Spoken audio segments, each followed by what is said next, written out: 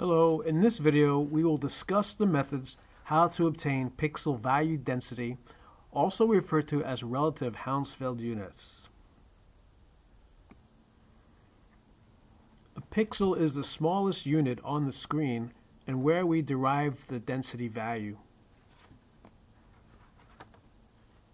A voxel is simply the pixel value that's occupying a volume 3D space.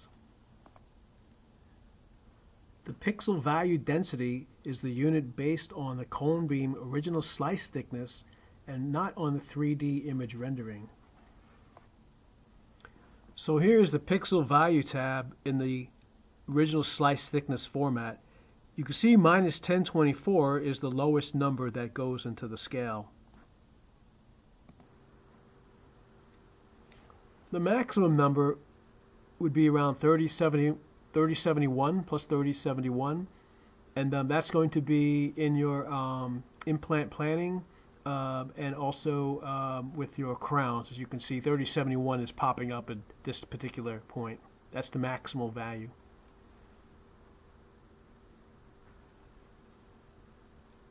So here, as we target particular areas here in the cancellous bone, this being the nerve canal down here, we can see when we're pointing the arrow, the pixels are displaying the pixel value density units. Again, these are what we call the relative Hounsfield units.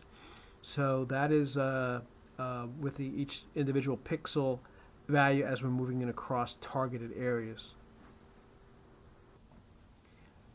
Now, if the pixel value density does not display when you're clicking on the icon, it's because the ray sum is selected. Ray sum is an averaging of slices, and it's based on the original slice thickness for the density.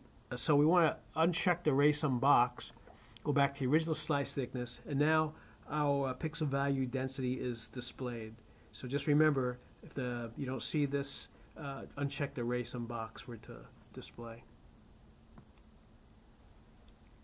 You can get an average pixel density on a group of pixels that you want to display. To do that, hit the measurement tool and it opens up a toolbar here. You go to the polygon, you click this, and you can trace out an area. Okay, so we'll trace out this particular area, and then you can see the mean, which is kind of the average between the pixels here in the cancellous bone, is going to be this point 299. So that is your average, so to speak, in this area. If we want to do another one, we'll probably get a different averaging here because this is a little bit more denser bone. So we'll pick this, and then we can get a slightly different number. See? So the average drops a little bit here, or actually increases. Sorry, it increases a little bit because of this more dense region. So you can get individual pixels, or you could group them in an area of pixels displayed just like this. When you're finished measuring, just simply hit the measurement tab and you'll get back to the original screen.